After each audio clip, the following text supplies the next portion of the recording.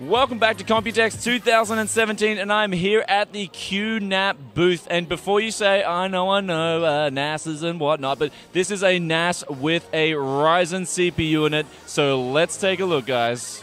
2017's Computex coverage for tech. Yes, City was brought to you by MSI and Corsair, and for a limited time only, you can get a free copy of Ghost Recon's Wildlands Deluxe Edition with any purchase of an MSI product. Click the link in the description below to find out more. So here we are at the QNAP booth, 8-bay NAS solution with a Ryzen CPU. Why did we put a Ryzen CPU in this? We have an existing AMD line of models already for our AMD fans in Australia and New Zealand. And today we are bringing the new Ryzen octa-core into the family as well. So the performance and pricing would be better, even better than the previous generations. Well, exactly right, because there's a lot of AMD loyal fans out there, and especially this time with Ryzen, we've got better price performance, and we've got, of course, performance per watt included. So why not include it in a NAS solution? So I'm absolutely loving the fact that there's a Ryzen CPU in these NAS solutions. Now, what else is special about this model?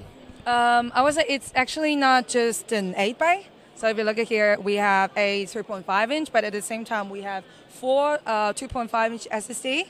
And then in this little drawer, there are actually 4 M.2 SSD slots available for use. Wow, so you got a lot of expansion, and you can run essentially 8 drives and 4 drives at the same time. So you could run 12 drives in total. In total, yeah. And the best part is that we have actually an auto-tiering feature. So whatever data you're using every day, we'll be pushing to SSDs for caching. And those of our archival will be pushing to the 3.5-inch hard drives. And do we also get audio and video out like we do on the TS series? With audio, since it's an enterprise, more like a higher level SMB enterprise models. So this one does not have an HDMI port, but audio is available. So now also with this NAS, we have USB 3.1 built in, and also with the PCI expansion and the Ethernet. Can you tell us a little bit more about that? These NAS comes with 3 PCI 3.0 expansion slots and 2 10-gig ports built in. Wow, so that is a big daddy, not just with the Ryzen CPU, but also with the expandability. And now also, what are we looking at in terms of pricing and availability? It's going to be available soon in Q3 this year, and pricing is around $2,000-ish.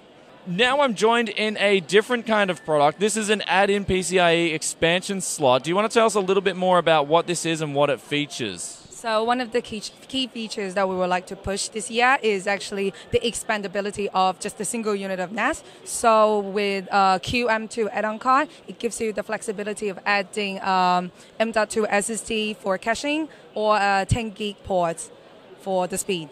Oh, wow, so we're getting 10 gigabytes per second on this board added in with this add-in slot card. Exactly.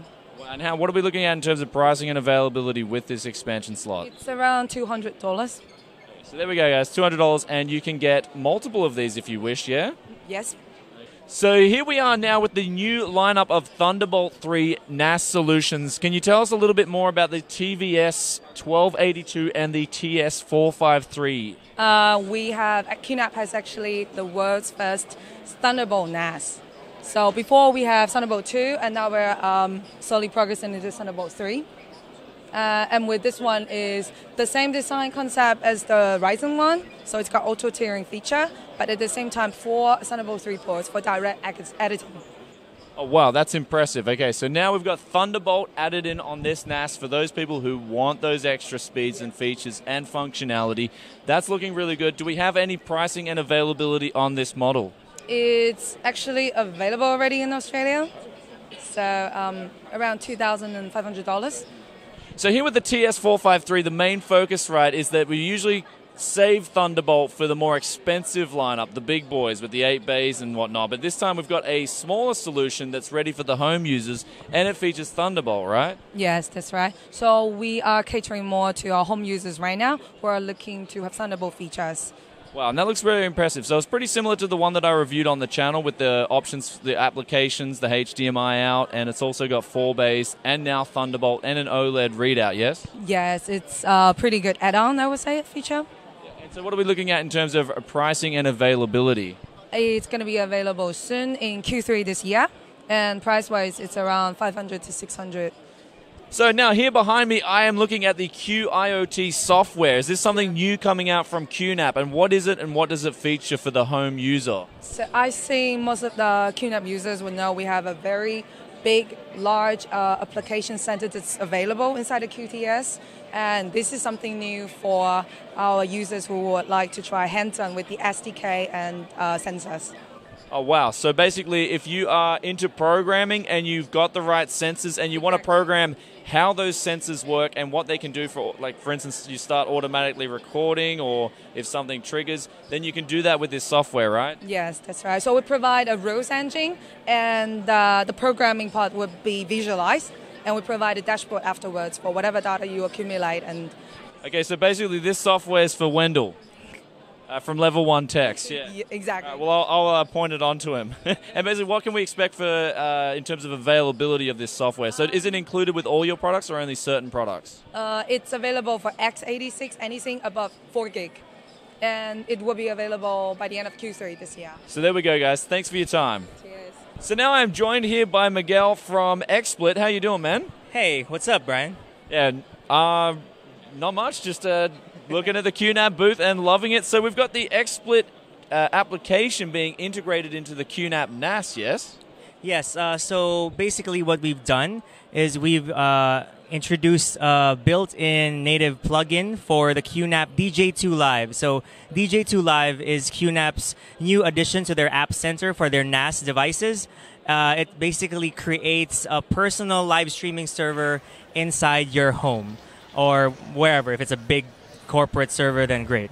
What you can do with it is you can broadcast using Xsplit or any other broadcasting software, but I prefer Xsplit, obviously. You can broadcast to it, and then people can watch it from the browser by logging into the QNAS device. Another cool part here is you can broadcast in full quality, like recording quality, to the QNAP. It gets saved in the QNAP, and then you can ask it to transcode that that broadcast for viewing in Twitch and YouTube and Facebook. Okay, so you can essentially live transcode higher quality and sort of get that downscaled quality up in 1080p sort of thing. So if you want to do that, and then of course you've got the original recording in 4K if you want to use that. So it does save time. It does save people time mainly, in that they can get this done with the Xsplit software on the QNAP NAS. However, I will say that I do like Xsplit. I personally use it. I tried OBS, man. I just had headaches. It didn't work on my computer properly, so I just uninstalled and installed Xsplit. Thanks. So. All right. Yeah. Thanks no problem. And there we go, guys. We are finishing up at the QNAP booth. Thank you for watching and tuning in, and thanks, Bianca, for taking your time. And I'll see you guys next time. If you like this video, be sure to hit that like button, and I'll catch you in another tech video very soon. Peace out for now. Bye. Bye. So here we are, guys. We are at the QNAP booth, 8-bay NAS solution, and this time it has a Ryzen CPU. And now I'm joined by Bianca. How are you doing? Good. Yeah, very good. Very. Are you enjoying Computex? Very much. Okay, let's get back to this router. I mean, this NAS, sorry. NAS. I messed up that time.